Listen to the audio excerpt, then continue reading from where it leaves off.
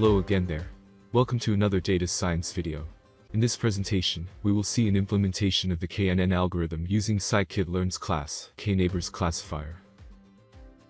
Let's begin with some fundamental intuition behind K-Nearest Neighbor and its algorithmic procedure. K-Nearest Neighbor, or KNN, is a multi-class classifier. It is a supervised machine learning algorithm. The KNN algorithm looks at the label points nearby, an unlabeled point, and based on this, predict what the label of the new data point should be. Thus it is the most simplest machine learning algorithm to classify a new instance. For example, consider we want to classify an iris flower. What should the KNN model do if it recognizes several irises in the dataset? Of course, it attaches one label, or class, per flower it recognizes. Say, the classifier has been trained to recognize 3 different irises: Iris setosa, Iris versicolor, and Iris virginica. Then, when a data is similar to Iris setosa, the model should predict Iris setosa. Such a classification system that outputs multiple classes, or labels, refers to as a multi-label classification system. K-Nearest Neighbor is a simple way to classify data. K defines the number of nearest neighbors, or the individual data points. If we put a new instance in the dataset, to find the category the new instance matches with, we calculate its nearest neighbors. The most amount of neighbors the data point is close to, the new instance falls into that category. As we can see in the above figure, an unknown instance, visualized as a green circle, we have placed in the dataset. If k equals 1, then the new instance is near one individual data points. In this case, the number of the yellow triangular categories is higher, therefore the new instance falls into the red category. So, if k equals 2, then the number of triangular neighbors and the number of red quadrilaterals are same. So to avoid such cases, we should always choose an odd number as a value of k. Again, for the third figure, n neighbor equals 5, means the new instance is near 5 individual data points. In 5n neighbor, the number of yellow triangular data points is higher than the number of red quadrilaterals.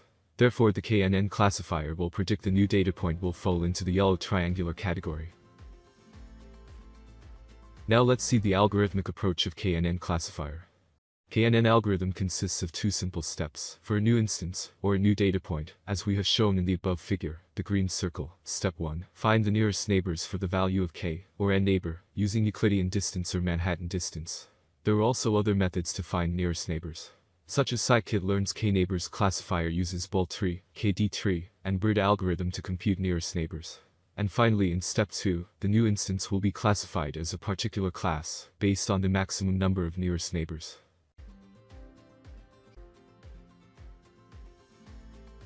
The Sci-Kit learns KNeighborsClassifier class already implemented the algorithmic procedure of finding the nearest neighbors, and predict the new instance based on the maximum number of a particular class. So far, we have covered a lot of fundamentals. Now let's jump right into code. After implementing the KNN algorithm, we will also see how to find model accuracy using the confusion matrix, and more powerful metrics to analyze model accuracy, such as classification report. We also look at the method to find the best value for number of nearest neighbors, and find the best prediction result using k-fold cross-validation. Let's begin the procedure by importing the initial libraries to work with KNN. Here we will be working with the iris dataset, then importing the dataset and load it into the pandas data frame. Converting categorical species column to numeric values is not mandatory for this procedure, so we are leaving this step alone. If we need this step, we are gonna come back and execute this later. Now let's see the distribution of data in the dataset. It is important in data analysis because it helps to decide a suitable algorithm to model the dataset. We can map the data distribution using the principal component analysis, as we have discussed earlier, and also using the seaborne pair plot. As we can see from the pair plot, that data points in the iris dataset do not overlap much with each other. Therefore we can assume the KNN model might work better for this dataset. Now slicing the data frame for the input variable x and targeted output y. The targeted output should be converted to a one-dimensional NumPy array before passing through the algorithm. We should scale the input data to center it to the origin. Then we will create a new data frame with scaled data and put the data frame into the input variable x.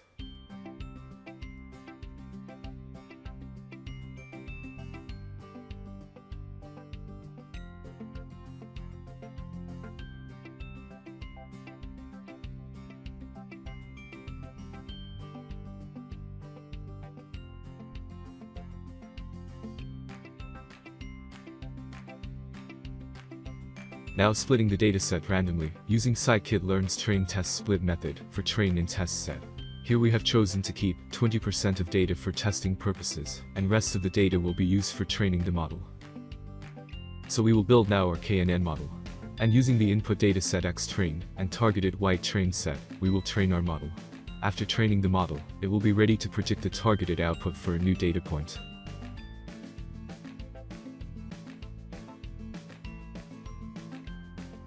Here is the prediction of the targeted output by the KNN model. Now let's check the accuracy of the prediction.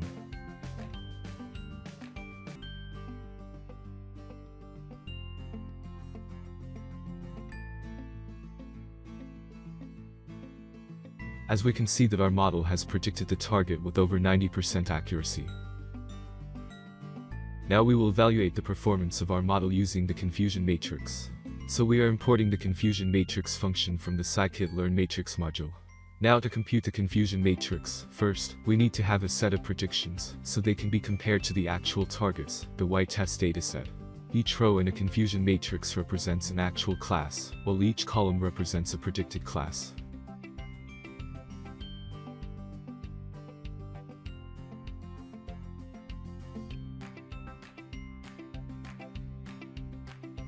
As we can see from the heat map of the confusion matrix that, for the first column, first row, we have our model predicted 8 values correctly are the category 0, and no false prediction.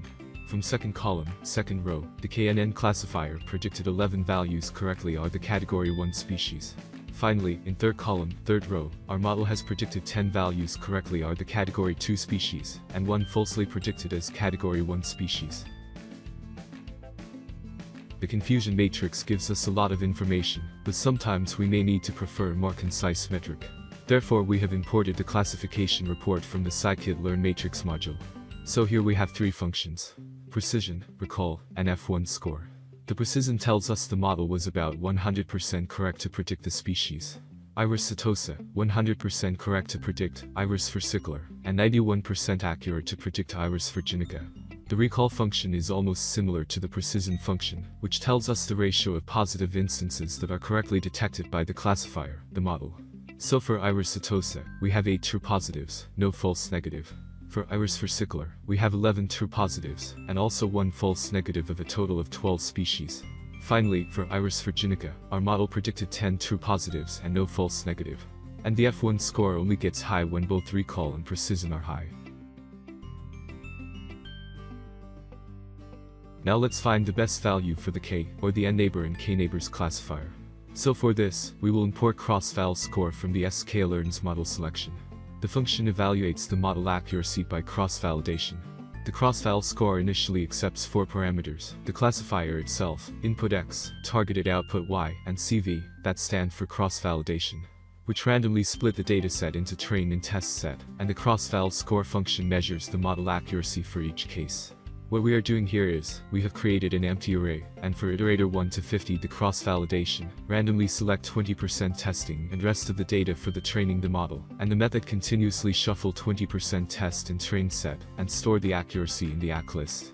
We then append the mean of the ACK list into the accuracy array. Now let's plot the accuracy in the graph. From the figure, we can see the average accuracy of the model prediction for k equals to 1 to 50. Now let's see the k-fold cross-validation technique to validate our model prediction accuracy. Just like the cross-val score, cross-val predict performs k-fold cross-validation. But, instead of returning the evaluation scores, it returns the predictions made on each test fold. This means that we get a clean prediction for each instance in the training set.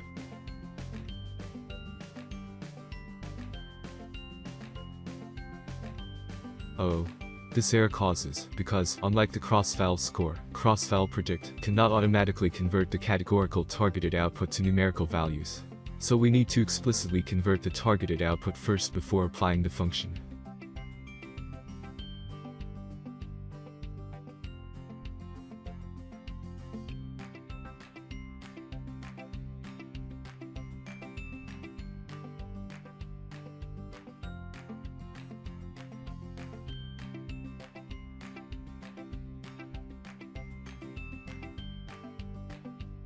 Okay, we only converted the categorical species column, but we didn't assign the numerical column to output y.